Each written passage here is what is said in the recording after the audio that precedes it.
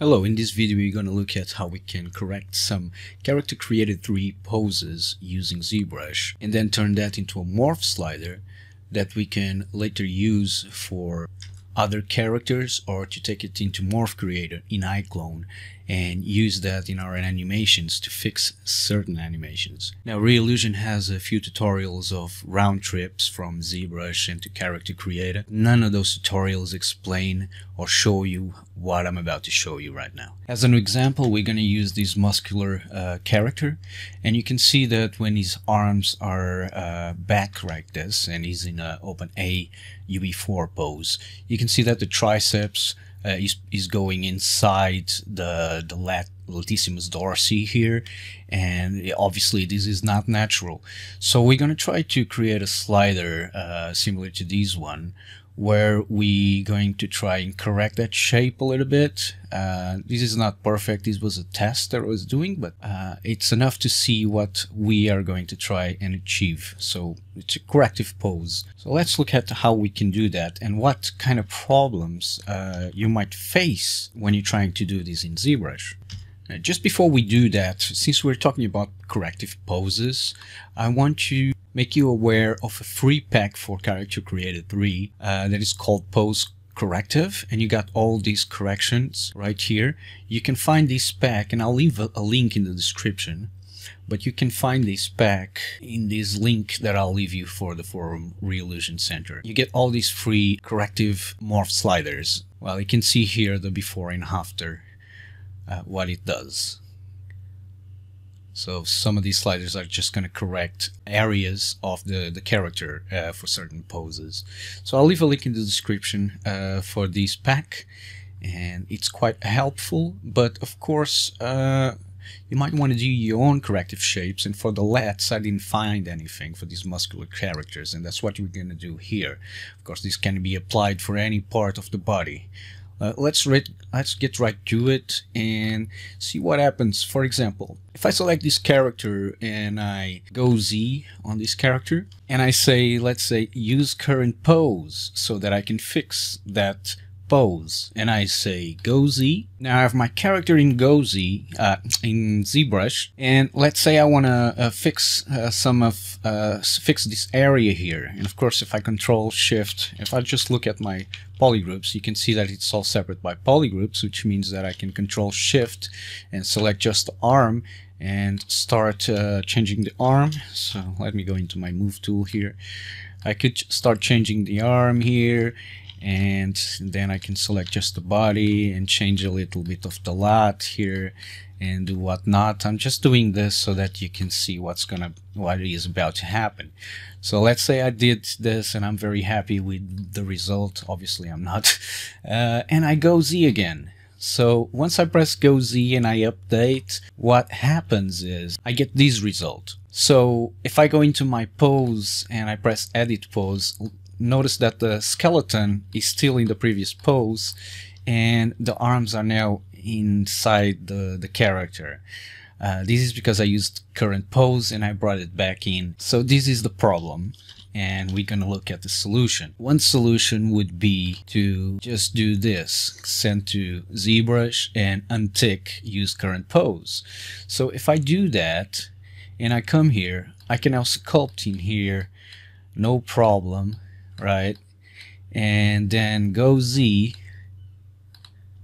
and this will come back to Character Creator with those changes, and it's not gonna change the position of my arms. There you go, there's the changes. Well, of course the problem with this is that I can't really be sculpting this area without knowing how the arm position is in how it is influencing the latissimus dorsi. So this is what I had to show you this so that you know what I'm about to talk about. I'm going to show you a solution so that you can sculpt in the pose and then bring it back into Character Creator without having that issue where the pose is all messed up. Okay, so let's do this by steps.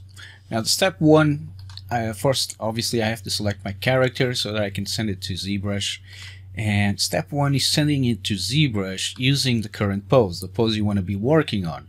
So I'm going to do that, use current pose, send to ZBrush. Once I'm in ZBrush, I might want to divide up my model so that it's easier to be sculpting on this. Okay, so I won't lose my subdivision levels, don't worry about that. So I got my model subdivided, and now the first thing I got to do after subdividing my model, and that's if I want to subdivide my model, is I go into layers. I go into layers and I press this button here to record a new layer. Okay, now I'm in record mode. Now I can start sculpting. I can start making my arrangements and start sculpting on. Now just a few things inside of ZBrush. As you know, Control Shift, because this is different polygroups. If I press Control Shift, I can isolate the body or the arm or whatnot and sculpt on that. But you can also, if you don't know this, go into Brush and you go into Auto Masking, and you got these mask by polygroups, which means if I start sculpting on this or moving this, I'm just going to move the polygroup where I clicked on, and I got that down here, mask by polygroups on my interface. So as you can see, I'm not affecting the other polygroup, just one polygroup, and that's really handy on this kind of workflow. Of course, this can create some issues here, but you can always smooth these out. Now, being in a higher subdivision allows me to make smaller changes, and when I smooth, and I believe I have a smaller smooth intensity right here so that I don't do too much smoothing. Do your correction, whatever. Okay, I'm just gonna leave it like that because I don't want to be sculpting here for too long, so I'm gonna just do that.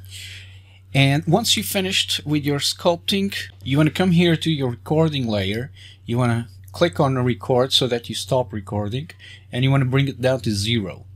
Okay, once it's at 0, what you do is you go back into Character Creator, and this time around I'm gonna send to ZBrush, and I'm gonna remove use current pose, and I want to make sure that I choose relink. Okay, now if you happen to forget this, and this happens a lot with me, I'm gonna show you right now what you can do. If you choose relink, it's just gonna relink it and it's awesome. But if you don't, and you make a mistake of not choosing relink, what's gonna happen is that now you have what you were doing and you have a new one. Okay, it created a new one. So if that happens to you, what you can do is you go to this one that you just brought back from Character Creator, and you come here to insert, and you insert the one that you were doing changes to, right? This is the one. So now what I want to do is grab the one that just came from Character Creator, and if I go into rename and I copy this by doing a Control-C to copy it, and I'll do an escape and I'll delete this guy. Now I'll rename my one, and I'll paste that name. Okay, and notice that it brought back my subdivisions and it brought back my slider, and now I can go back into Character Creator and do the same thing. This time obviously I won't make that mistake, and I'll choose relink. Okay, now we got this, we still got our layer, we still got our subdivisions. Okay, and all we have to do now is push our layer to a value of 1, and we can even keep sculpting this. Now that we see that this part was inside the triceps there, we can just mesh have that. Oh, okay, of course I have to press record every time I want to change something in my layer, obviously. And I can smooth these out a little bit, make sure that's not going inside. And now that this is like this, I can now go Z there. This might happen, but don't worry, I'll show you how to fix that in a second. Go back into Character Creator, press update. Once that update is done, here are the changes that we had without losing, I can show you if I go into edit pose, without losing the skeleton placement, which is the problem that we had before. Now if I want to make this into a slider, first thing you want to do is go into Object, Nude Character in T-Pose. I'm going to export an object with a nude character in T-Pose, and I can leave the settings as they are, press export, and I'll just save the file somewhere in my disk. Save, yeah. And now I can Control Z to undo the change that I brought from ZBrush. And now it's the time to go into Morph slider, give it a name, choose a category, choose a subcategory, which is going to be this one, post corrective. I'll choose current morph to be in my target. It's going to be a file. So I'll select that file that I just saved, press open, and I'll say OK. I'm not going to adjust bones or anything like that. It's just a muscle transformation there.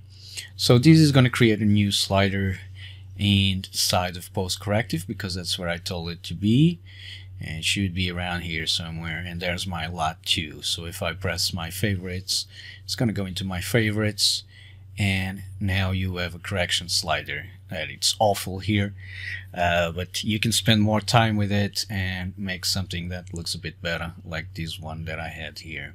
Now you may be saying, well, that's all nice and jolly, but how do I do the animation in iClone? Well, if you know how to use Morph Creator, it's very simple. You create a new morph using the file that you just exported, and then you'll get a slider like this inside of Morph Creator that you can animate every time the character goes into that pose. You can use that morph slider inside of iClone to animate it. If you need more information about Morph Creator, you can see the Reallusion videos. They show you exactly how to use it. And that's it, guys. I hope you enjoyed this video, and I'll see you on the next one.